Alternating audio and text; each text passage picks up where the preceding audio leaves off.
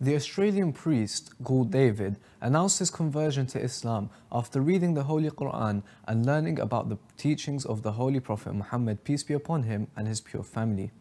Following his announcement of conversion to Islam, David said that he had worked in the church for more than 45 years until he ultimately converted after reading the Quran and learning about Islam and the Muhammadian teachings.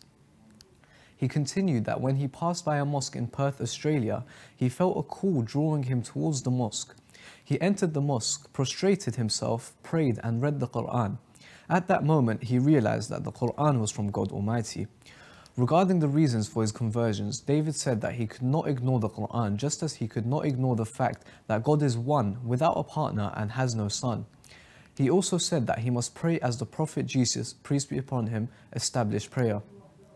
He affirmed that Islam brings peace and tranquility. It does not mean abandoning belief in the prophethood of Jesus, peace be upon him, but rather that you will know him in the correct relationship between you and your Lord.